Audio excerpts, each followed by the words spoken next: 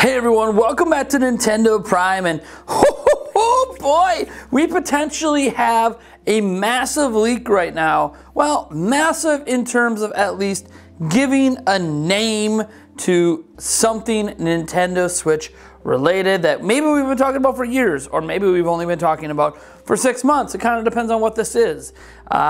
There has been some new information gleaned from recent games using Unreal Engine 4. Obviously, these games being made for like PlayStation 5, PlayStation 4, the Switch.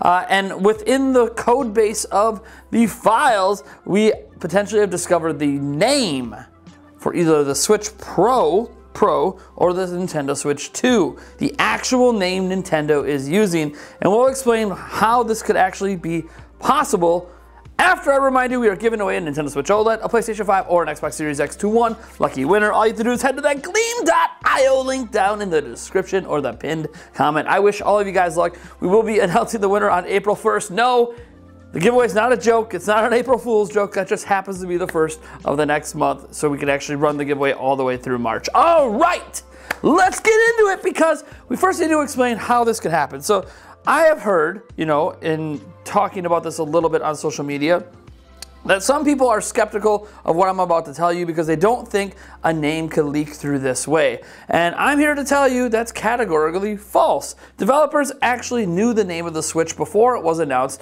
in October of 2016. Why? Because the code name, or the real name of the Switch, is actually within a lot of engines and software being developed specifically for the platform. Sure, NX was used within the code base of some stuff as well, of course, before it was announced, but the actual name of the product was present. We just didn't know. Why? Because we didn't know what games were actually using said engines and coming to Switch, so those data mines didn't really unveil anything because we didn't know. This is the case where we know about certain games coming to Switch and other platforms and are able to infer from data mining those platforms and those engines to discover different things about them. This is kind of like the NVIDIA leak, which all but basically proved that yes, a next generation Switch is coming. We'll have DLSS, we'll have 4K support in some way, we'll be using a much more modern chipset like the Ampere. So yeah, there's been a lot of stuff we've already inferred from the NVIDIA leak that NVIDIA themselves confirmed was real. So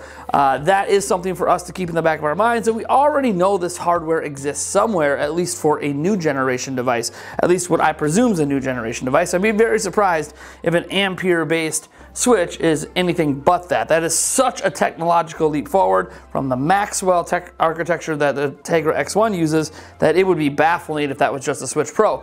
But here is why I'm bringing this up, because the name of the next Nintendo Switch product, the next Nintendo Switch platform, might have been leaked here with Unreal Engine 4. So let me read the evidence, and I'll show a screenshot up here in a moment.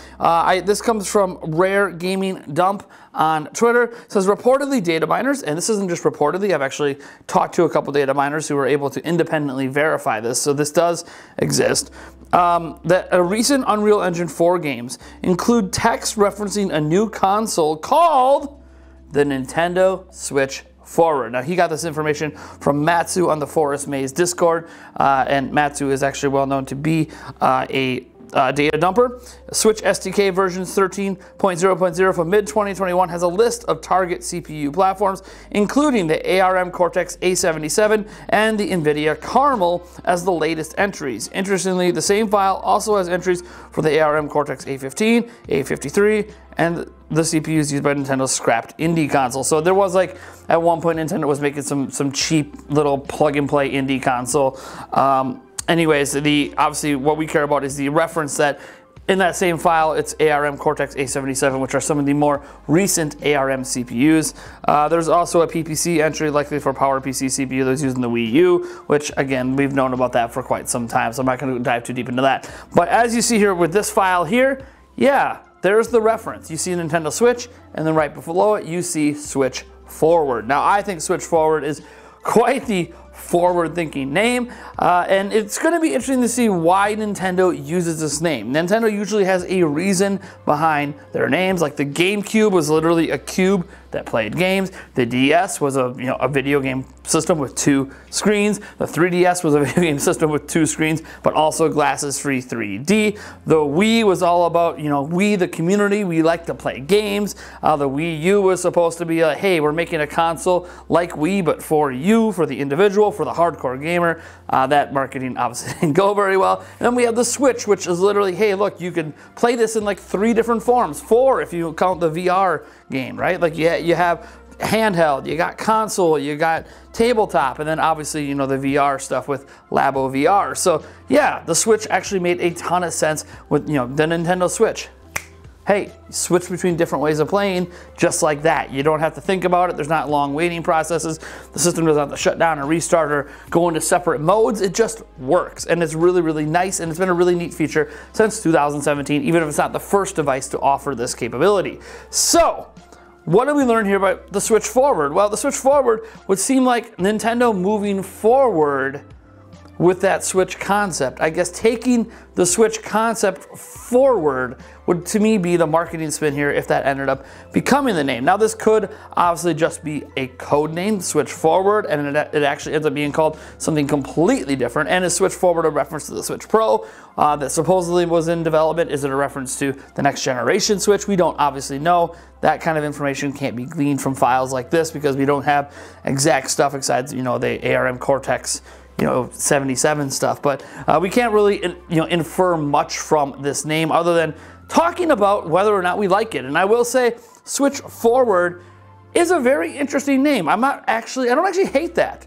I don't actually hate that. Like, if you think of the new Nintendo Switch, that being a possibility, Switch 2, obviously people like numbers, but Switch Forward to me is much better than like Wii U or even Super Nintendo Entertainment System. So I don't know, to me, I really, really like this whole moving forward concept. Switch forward into the future, into the next thing Nintendo's doing. I think that Nintendo could actually have a lot of marketing and some really great commercials surrounding this. So to me, that means that I actually think this is legitimately a really good name. And, whatever Nintendo actually releases and what the final name becomes when it comes out, when it's unveiled, will be interesting. But if it is forward, I am actually looking forward to how Nintendo uses that in their marketing spins, because there's so many unique ways that you could really tackle this and so many different angles. I mean, I'm actually interested. You guys give me your concepts for Switch Forward and the sort of marketing slang,